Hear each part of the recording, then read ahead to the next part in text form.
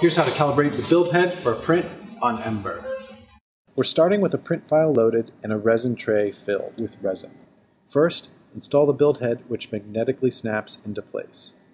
Flip the locking lever clockwise to the left to secure the build head. Pull out the hex key from the build head.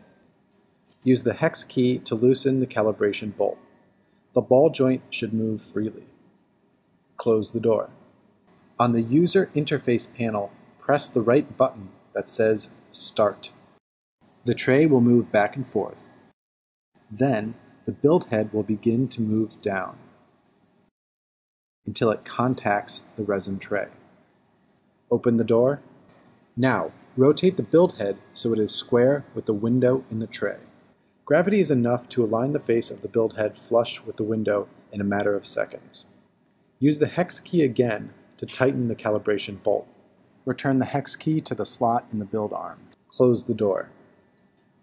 Hit the right button for Done to complete the calibration procedure. Your print will now start. You should calibrate the build head for a new print or if you're using a new resin tray. But if your previous print was successful and you're using the same build head and the same resin tray, you do not need to recalibrate the build head. Thanks for watching, and subscribe to the channel if you'd like to learn more tips about how to use Ember.